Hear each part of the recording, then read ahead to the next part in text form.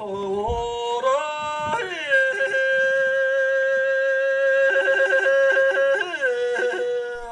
Mongolian national anthem at Camp Marmal in Mazar-e-Sharif, Afghanistan.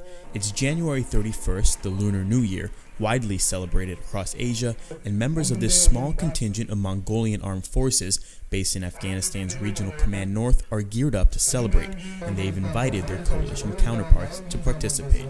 This will be to show our coalition force that our tradition, and for us it's really important to cooperate with coalition force. The Mongolian soldiers invite their coalition counterparts into a yurt, or gur, a type of tent used by nomads. They serve up tea and a traditional lamb dish, all while explaining to their counterparts the importance of the new year. They say that no matter where their soldiers are based, they never miss the celebrations. Everywhere we are going to abroad, we are always celebrating that ceremony. It's a very traditional ceremony, and for me it's a third time I'm celebrating that ceremony abroad. The food is followed by the most anticipated event, Mongolian wrestling.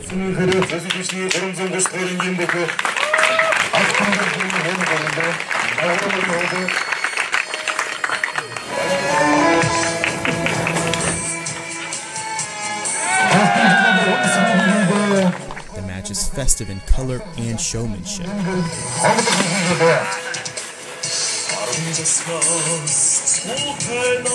The Mongolian forces are part of a 17-nation coalition operating out of Mazar-e-Sharif in northern Afghanistan.